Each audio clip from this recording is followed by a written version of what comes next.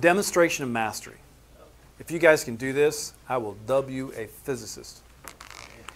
We did the problem where we had the projectile, and it was a gun. It was a bullet being fired from a gun, and the bullet had some trajectory, right?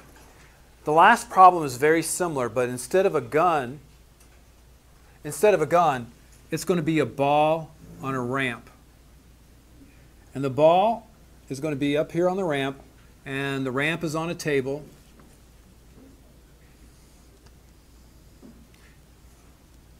And the table is a certain height above the ground. Let's say that the table is 1 meter above the ground, and that the height of the ramp is 2 meters.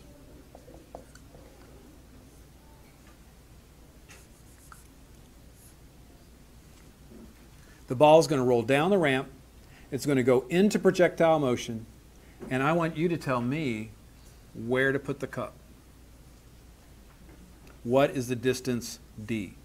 It's very, very, very similar to the gun problem, right? You would need to know the velocity of the bullet, of the ball, when it leaves the table.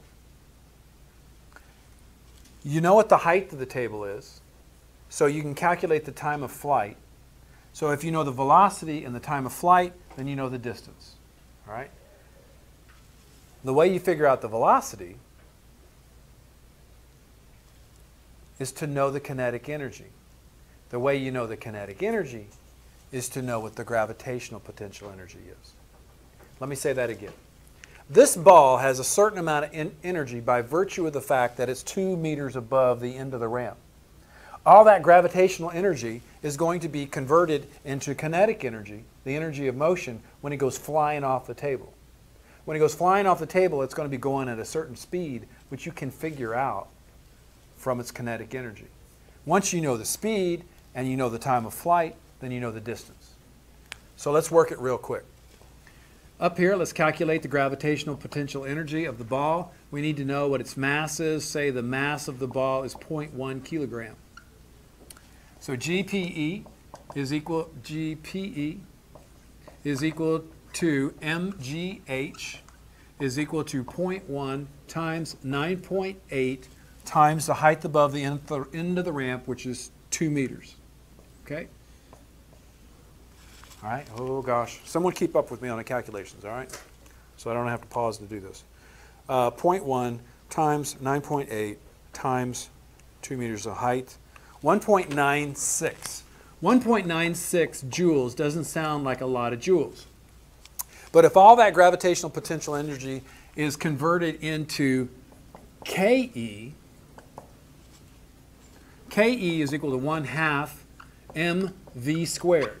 I want to know what V is, so I have to solve for V. V is equal to the square root of 2 times KE divided by the mass.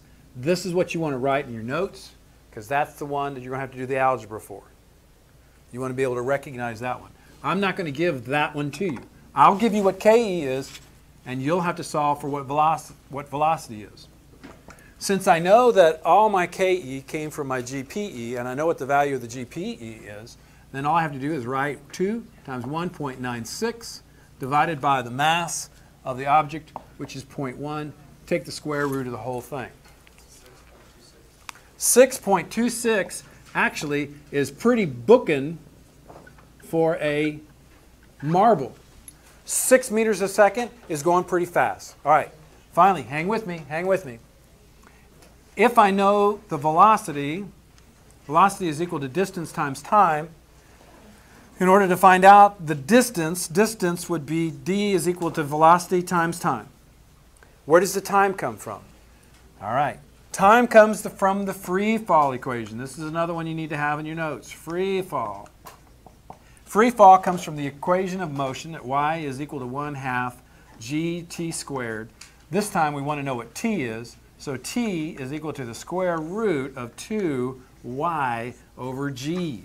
Y is the height of the table. It's only 1 meter high. All right? So t is equal to 2 times 1 divided by 9.8, which is gravity, and you take the square root of the whole thing. 0.45 seconds, about a half a second time for that thing to fall. I know V, which is 6.26. I know T, which is 0.45. So we know what D is. 2.81 meters. That's where I place the cup. Whoosh. All right. If you didn't get all that, I will put it up on the internet. I wasn't recording the whole time.